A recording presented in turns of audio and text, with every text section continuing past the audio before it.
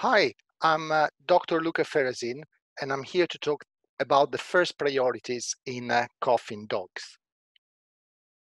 First of all, what is cough? Cough is a beautiful mechanism that nature put in place to protect the airways or the respiratory system from potentially noxious material that can penetrate the respiratory tree, causing pathologies. And it is designed with this sequence of events that start from the stimulation of coughing receptors caused by the inhaled material, followed by a deep inspiration and then a forceful expiration against the closed glottis. During this phase, the intrathoracic pressure increases dramatically, and therefore, when in the subsequent phase, the glottis opens, we got this forceful explosive maneuver that pushes the previously inhaled material out of the airways. By doing this, the airways are kept clean. And once the receptors have been stimulated, the message is delivered to the medulla, where we've got in the brain, where we got cough centers that elaborate the reflex, and this is under influx of cerebral control, endogenous opioids, exogenous opioids, and many other factors. And when we reach a certain threshold, then the cough mechanism starts by enrolling all the muscles that are involved in the respiration with a deep inspiration and then forceful expiration against the closed glottis, and then eventually the explosive expiratory effort, and that with the typical sound of coughing. The receptors are distributed differently along the airways, and the highest density of coughing receptors are located in the upper airways, primarily at the level of the larynx and first tracheal rings. And these are exquisitely mechanoreceptors. So they respond to mechanical stimulation, like, for example, the penetration of a foreign body that forces this the wall of the respiratory tract, causing the irritation of these receptors. We got also receptors in deeper areas of the respiratory tree.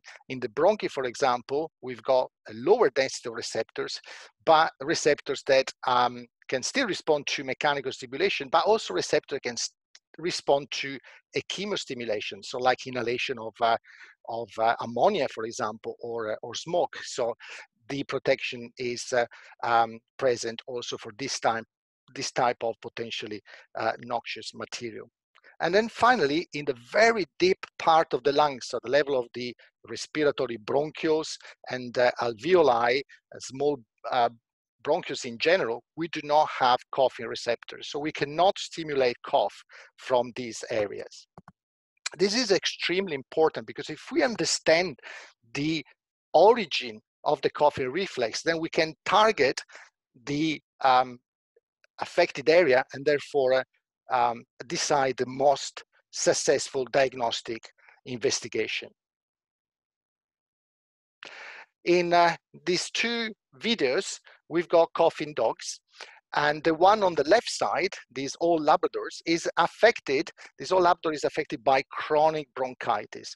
So this is by definition a chronic inflammation of the airways with excessive production of mucus, which tends to stagnate in the respiratory tree.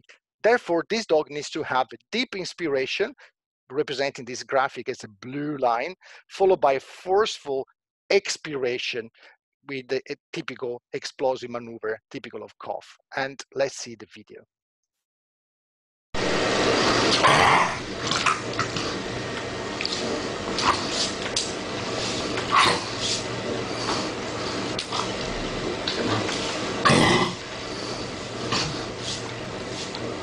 And if you have noticed, this dog is also swallowing at the end of each cough because it's bringing up this thick mucus that is stagnating in the airways.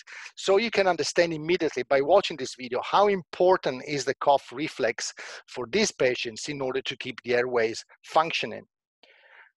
On the right side, we got a puppy which is presenting again with coughing, but the cough this time is not preceded by a deep inspiration and is characterized by a battery of very rapid expiratory reflexes.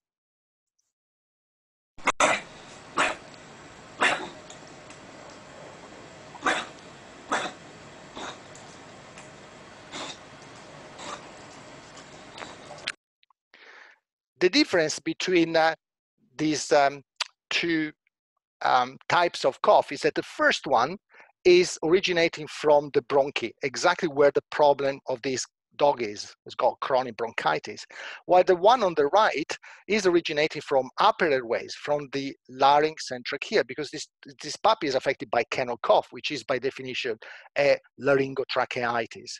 And nature designed this very cleverly, because if you have, for example, a foreign body that's trying to enter the airways, the very first part that will be stimulated will be exactly the level of the larynx, the first tracheal rings.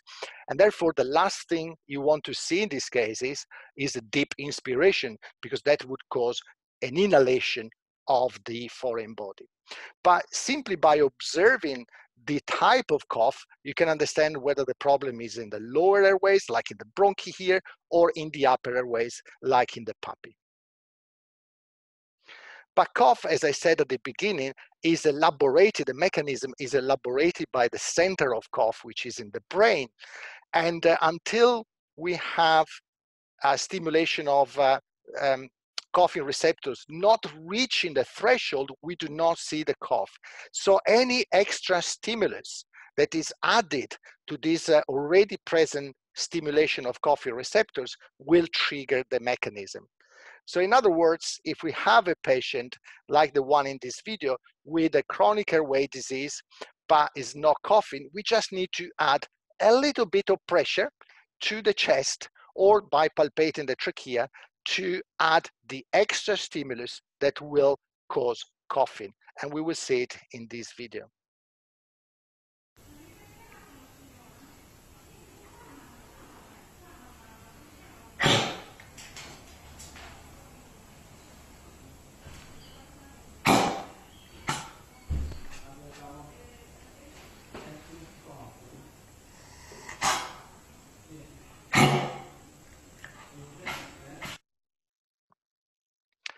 Now, with all this knowledge, then we can understand all the most common causes of coughing in dogs. A very common cause, which is not very well known, is the so-called postnasal drip syndrome. And this is caused by a chronic rhinosinusitis, and these patients tend to have a very clear nasal discharge caused by the chronic inflammation, excessive swallowing, coughing, and sneezing. And in this example, this clinical case demonstrates how challenging the diagnosis can be at times. This was an already old whippet with a history of excessive swallowing, chronic coughing, and occasional sneezing. But because he had also a heart murmur, the vet decided to treat this dog as a congestive heart failure. But you see on the x-rays in the middle that the heart is not enlarged. We do not have vasal congestion. We don't have congestion of the veins in these lungs, and we do not have pulmonary edema. This dog had instead this postnasal drip syndrome, complicated later on by a mild degree of pneumonia. And this dog responded very well just to nebulization, humidification of the environment without any cardiac drug that was given wrongly, because this dog did not have heart failure. Another common cause of cough in people, as well in people as in dog, is the gastroesophageal reflux, which is the activation of esophageal sensory receptors that are responsive to the gastric acid coming with the reflux. And as you can see in this story of this young, relatively young dog, 9-year-old Staffy, the dog received a long list of medication, starting from drugs to treat heart failure, moving then to antibiotics, anti-inflammatory drugs, antiparasites. But in reality, the dog had a gastroesophageal issue. And you can see on the right side the image coming from a gastroscopy that shows these ulcers and bleeding at the level of the esophagus near the cardia. So this dog responded very well to antacids, but obviously did not respond well to all the other medications that are listed here in this slide. So that's another important pathology to keep in mind in the differential diagnosis of cough in dogs.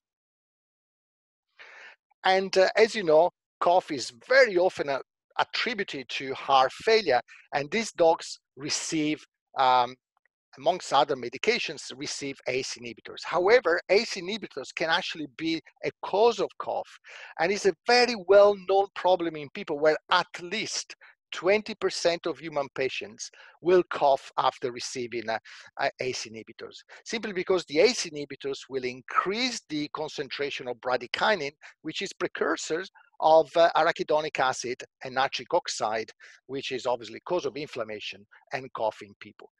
In dogs, probably the percentage of dogs coughing in response to administration of ACE inhibitors is less common, but something to keep in mind anyway. And then finally, cigarette smoking is a very important problem in people. People smoking are predisposed to cough, and especially heavy smokers tend to have a chronic cough due to a chronic bronchitis due to the smoke inhalation. But it is well known now that even dogs living near smokers can inhale the cigarette smoke. And we believe that this is another possible cause of irritation that can induce cough. In the video here, we see a dog that is coughing because of cigarette smoking. Bennett! Bennett, dinner!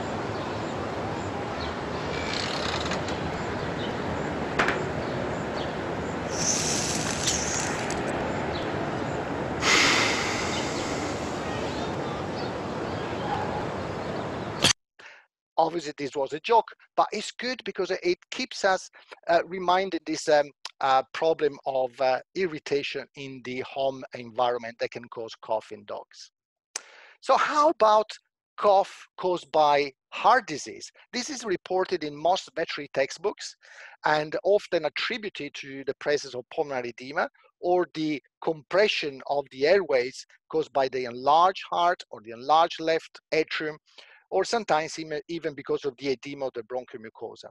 And because of this, cough often prompts treatment for congestive heart failure, giving diuretics and other drug medication, which is very often the wrong approach. For example, here we see this dog that is in congestive heart failure. You can see on the X-ray in the middle, a very enlarged heart, trachea is elevated. We've got a very convincing alveolar pattern in the caudal-dorsal lung fields. The vessels are prominent, indicating venous congestion. But as you can see, this Doberman with dilated cardiomyopathy and congestive heart failure is not coughing. You can see instead very prominent abdominal effort. The elbows are abducted from the chest, the neck is extended, open mouth breathing, typical of severe dyspnea. But we know that because we know that there are no coffee receptors in the alveolar wall, and therefore fluid in the alveolar space cannot trigger cough. So what is the cause of cough in cardiac patients? Is it the pulmonary edema? Very unlikely because of the elements that we have already analyzed in the previous slides, or is it the cardiomegaly, the enlarged heart, or is the presence of airway disease? We've done a study to determine which one is the most important factor. And in this study, we examined 206 dogs with mitral valve disease, and we found that only approximately 50% of these dogs had cough as a clinical presentation. And of those coughing, we found that only 27% on thoracic radiography had evidence of congestive heart failure, while 68% had evidence of airway disease. But most importantly, all dogs, 100% of them, had evidence of tachypnea dyspnea with the presence of pulmonary edema. So that is the main parameter we should evaluate rather than coughing. And when we did the multivariate analysis, we found that actually the presence of pulmonary edema did not increase the risk of coughing in a statistical manner, while the presence of airway disease did, as well as the enlarged left atrium. So if we look at the picture on the right side of the screen, we see what is the interaction between these two. So in the absence of airway disease, we have an increased risk of coughing in the presence of an enlarged left atrium. But in the presence of airway disease, we got a big increase in the risk of coughing when we got an increased left atrial size. So we go back to the previous concept of the number of receptors that need to be stimulated in order to reach the threshold. So if we don't have irritation of the airway receptors by an airway disease, you need a very consistent pressure of the left atrium. But in the presence of airway disease, this is reached even with minimal left atrial size enlargement. Some people say that furosemide will stop coughing in this patient, and it is true sometimes because the furosemide will reduce the left atrial pressure. But also, we've got anti-inflammatory effects caused by furosemide, as well as the inhibition of coughing receptors. In people with asthma, we know that furosemide can also inhibit cough because it's protective against bronchoconstriction, but this is not a real issue in dogs because they do not have spontaneous bronchospasm. Now, the terminology of our clients is also very important, because if we look at this dog here, and according to the owner, the dog was still coughing despite the treatment for a heart failure, but if you look at the video, you see that the dog is actually not coughing.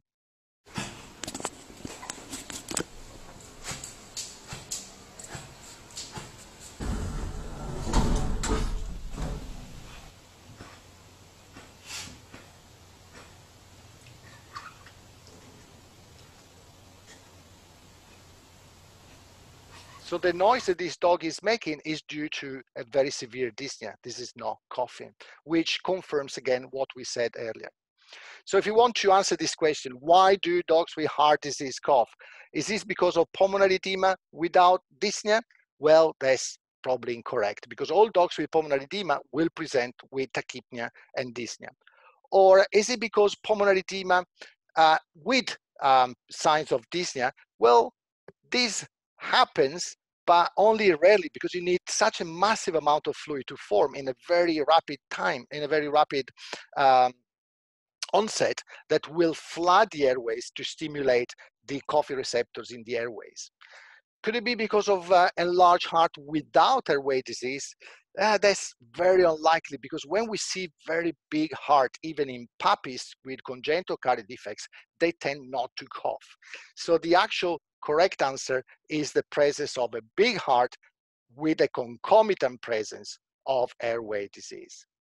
And therefore, in this video, this young boy is forced to write 100 times on the blackboard that a coughing dog without dyspnea is not in congestive heart failure. So what should we do when we got a coughing dog in general? Should we stop the cough? When should we stop the cough? Is it a life-threatening condition? Well, if the dog is not showing any problem associated with his quality of life, so he's sleeping, he's breathing okay, he's eating and drinking and doesn't cause discomfort, in this case, we should not eliminate cough, because cough, as we said, is a protective mechanism, and we should leave it. There. But obviously, if it starts interfering with the quality of life, or if it is a life-threatening condition, then we should intervene by removing the primary cause. So we've got two examples here. We got a lung tumor that should be removed surgically if possible, or we got another example, which is an inhaled foreign body.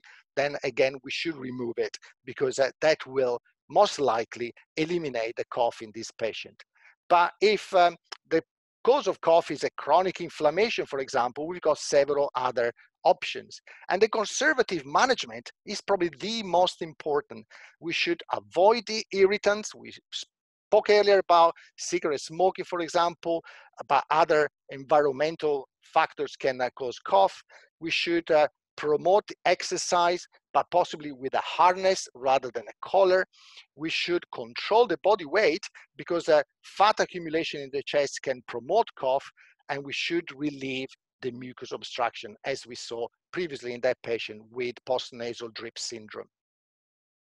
And dehumidification is a very, very efficient way to promote expectoration, so removal of this mucus from the airways. You can choose between a steam or ultrasonic humidifiers. They're relatively cheap pieces of equipment.